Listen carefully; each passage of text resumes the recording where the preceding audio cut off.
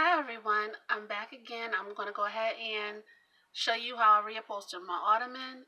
I love this ottoman. I purchased it in like 2014.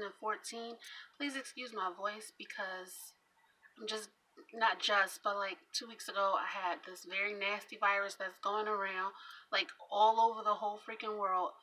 It's crazy. I hardly ever get sick, but when I do, just know, y'all who get sick all the time, y'all better watch yourself because whenever I get sick, it's a very, very nasty, nasty virus. Anyway, I'm good now, and I did my ottoman a couple weeks ago, but I'm just now getting enough energy to do the voiceover.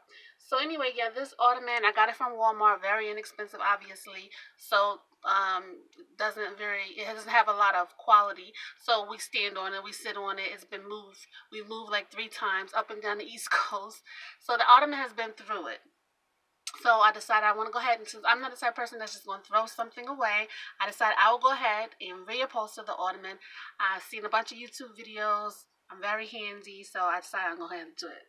So the first thing that I did, as you can see, I measured all the panels of the ottoman. I went ahead, purchased the fabric. I chose this one here. I also went ahead and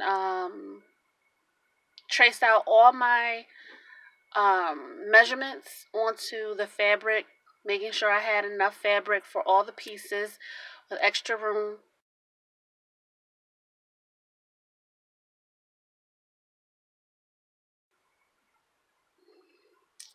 And then I went ahead and cut out all the pieces that I needed to reupholster my ottoman.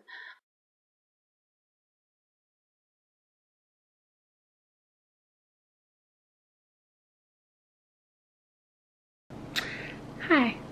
So, alright, I have finished cutting all the pieces that I wanted to cut out to fit over all the different pieces on the ottoman. I decided to just mimic exactly what they did on this ottoman. For example, all the lines here. Oh, this is so bad. So cracked up. But I think this is the same exact type of fabric that I purchased. So anyway, so I cut out the centerpiece, these triangle shaped pieces, these 4 pieces here.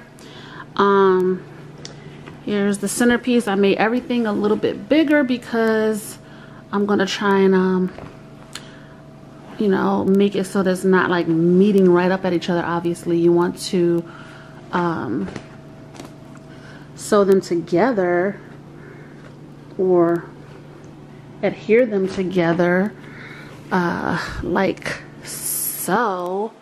Oops, not like that. Wait, how do you do it?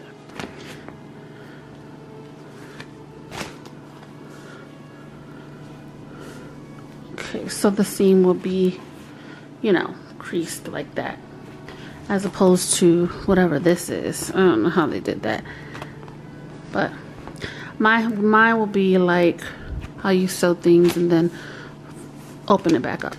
So yeah, that's that. These are the pieces that go on these sides, which I made them bigger, of course, because I want to be able to have enough room to fold them. What? Here are those triangle pieces.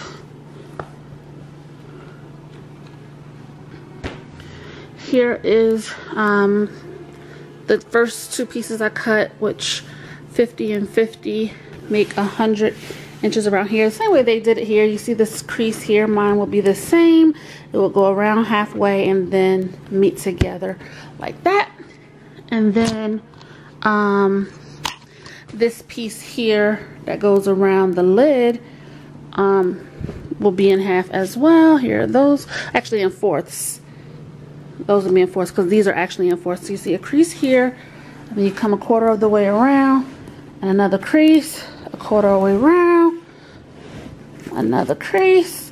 So this pattern will mimic the same exact design And that's it. That's all my pieces. I went ahead and emptied out all of the contents from the ottoman. I had a bunch of stuff in there.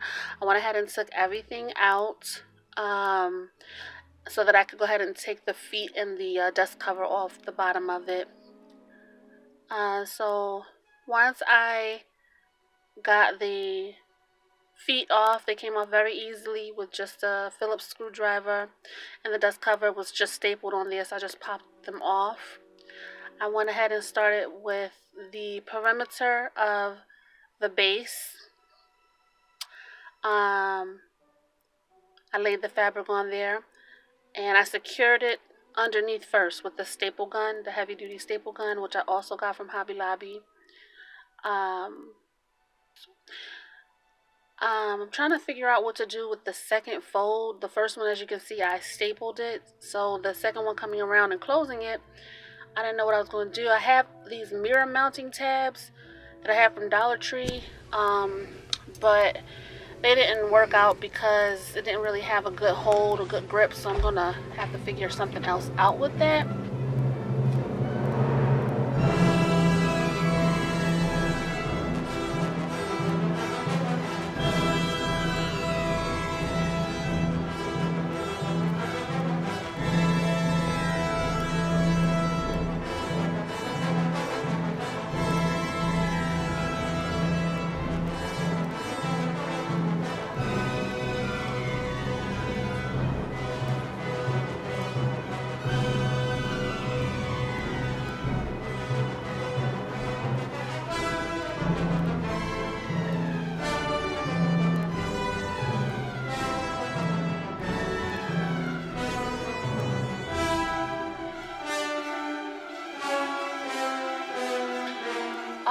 So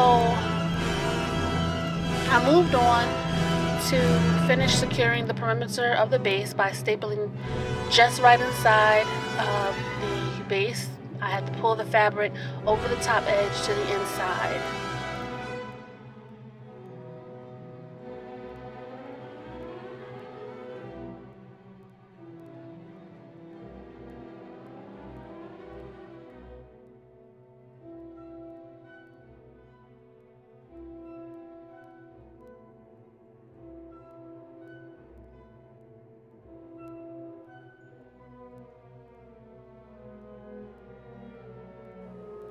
I went ahead and replaced the dust cover and the feet, whatever they are.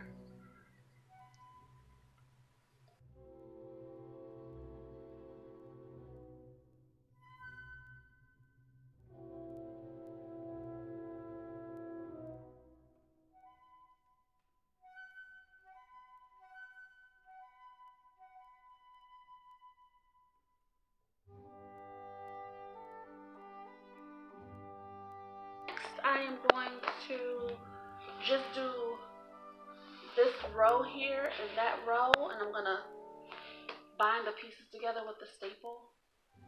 So it's going to look like...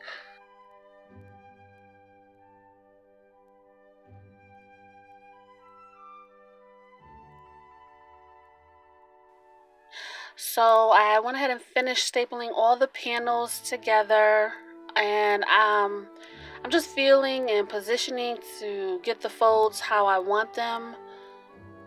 And I realized that the fabric was pulling a bit, like on the staples, and you can kind of see it pulling.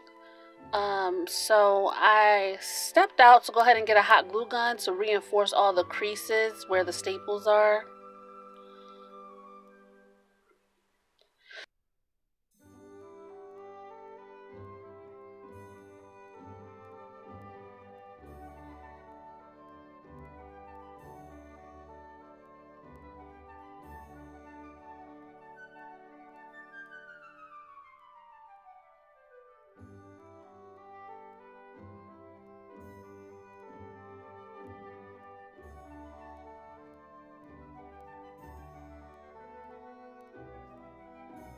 I also went ahead and, since I was doing this, I went ahead and removed the mirror mount tabs, and I used the hot glue gun there.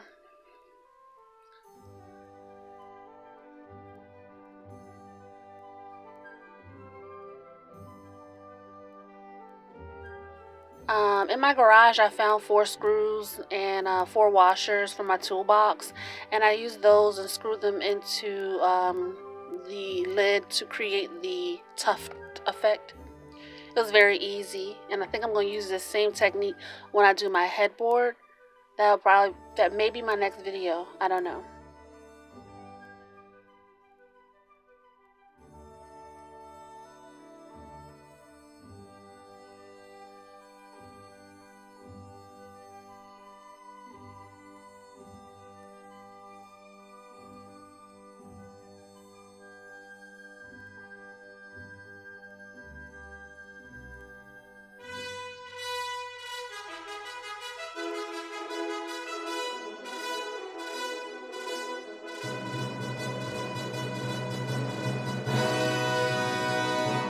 These are buttons I got.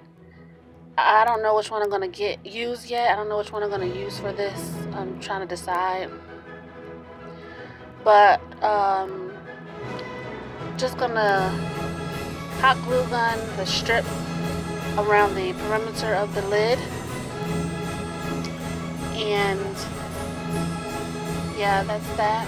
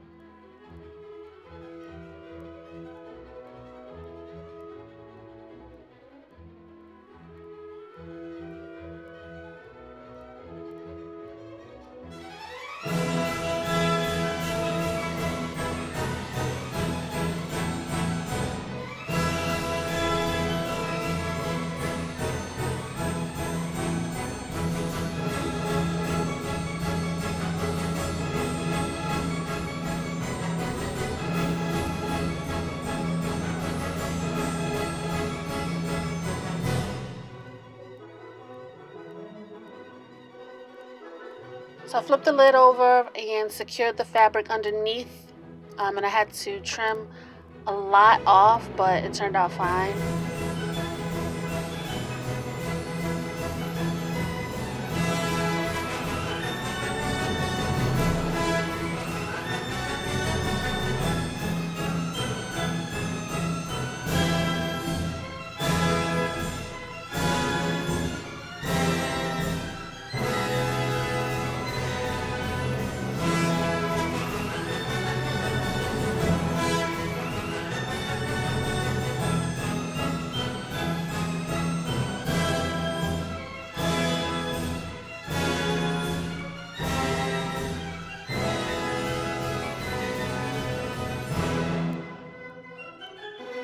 So we actually chose to use the dark buttons. So I just hot glued those in. That was that. But the trim around the lid, it didn't hold together with the hot glue after like a day. The faux leather was like, no, it's not happening, not holding this together, it's not holding me together. But so I went ahead and went back and stapled the perimeter into like whatever piece of wood I could get it to catch onto behind it.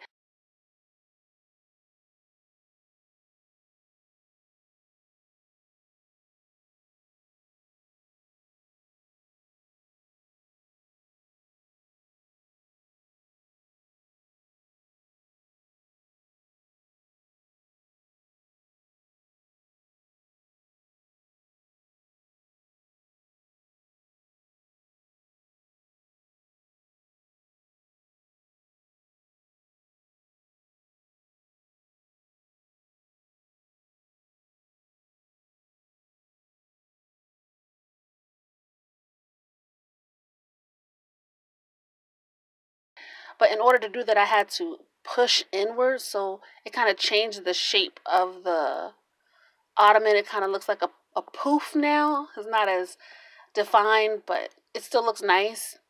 To hide those staples, I took this gold trim that I purchased. I didn't know if I was going to use it or not, but I ended up having to use it. So I did use the hot glue gun to push this. It's like a cloth material, so I just put dabs of it wherever the staples were to kind of fuse it, the glue around the staples to hopefully hold, since the leather wasn't holding the glue. And actually, it's been about 2 or 3 weeks, and this is actually held up. So